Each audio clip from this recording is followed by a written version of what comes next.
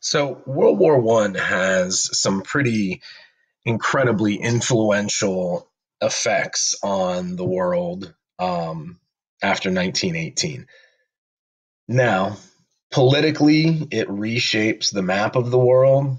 Economically, it leads to the creation of the United States as a superpower, as well as the decline of Europe's position as the only manufacturing superpower in the world. But it also affects a lot of other things. It affects the social structure of the countries involved. It also affects the popular culture of those countries as well. I mean, this is a war that involves absolutely everyone. This isn't some war that's fought on a distant battlefield by people that no one knows and no one will ever see. This is thanks to radio and the telegraph and video and photographic evidence.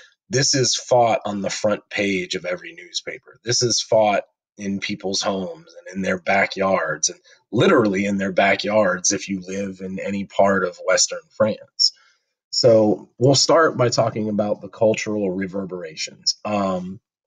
One of the things that World War One does is it starts to eliminate this glorious, honorable, macho idea of about what war is and how natural and amazing war is.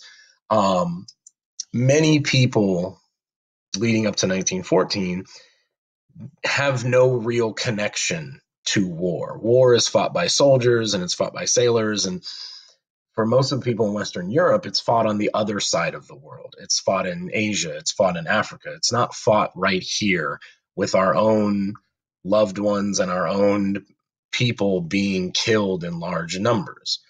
Well, World War One changes that. Like I said, this war is on the front of every paper every day.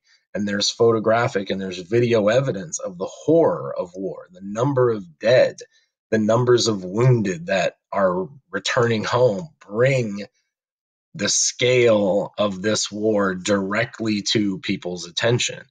And it begins to change the way people look at war as not a natural thing, not as some glorious rite of passage that's going to make men into boys or make boys into men.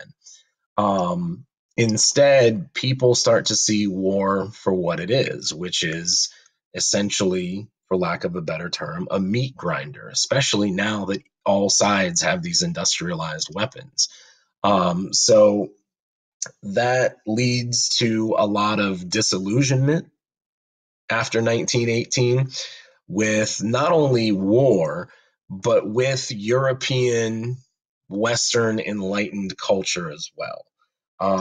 The past 2 centuries of European dominance had mainly been built on this idea that Western culture was superior, right? This is kind of the basis for social Darwinism, that enlightened, scientifically informed, empirical Western culture was clearly superior to the old, mystical, uncivilized ways of the East. And these Enlightenment ideals about human progress and human reason and the gloriousness of the human mind all start to fade away and dissolve in the face of the destruction of World War One.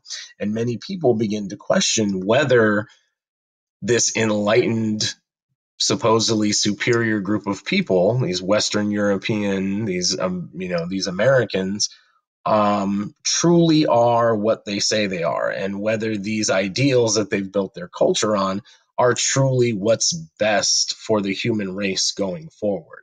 And you can see a lot of this disillusionment, especially in the literature following World War One.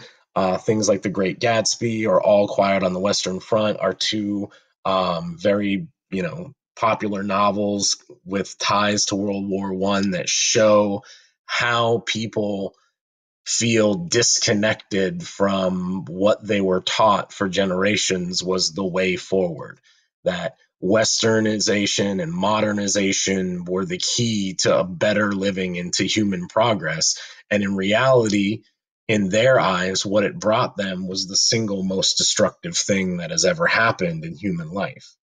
You can also see it in the United States in the 1920s and early 1930s with what's known as the Roaring Twenties, this period of kind of self-indulgence and, live for today because tomorrow we all might die.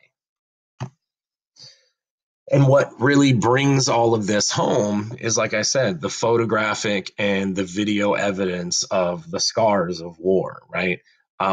These heroic ideals about men riding into battle or marching into battle shoulder to shoulder and facing their enemy eye to eye is replaced with the harsh reality of what trench warfare and industrialized warfare is. And what it is a lot of hardship. It's a lot of loneliness. It's a lot of very awful conditions, right? Again, these men are fighting and living in these trenches, and they're outside, which means that they're exposed to the elements. They're exposed to horrific conditions. They're exposed to death and decay all around them, dead bodies of their enemies as well as their friends and their allies surround them on all sides. This attracts all kinds of vermin, rats, fleas, lice, not to mention the disease and the bacteria that accompanies dead, rotting animals and humans. So a lot of these experiences are reflected culturally after the war with this kind of rejection of Western culture and people searching out new ways to, culturally inform their life and to seek human progress in a different avenue. Now, these links right here are links to videos from the post World War I era where people have returned from World War I and have begun demonstrating psychological and neurological effects of industrialized war. Now, this is known as war neurosis or shell shock. This is kind of the precursor to modern day, what we know as PTSD.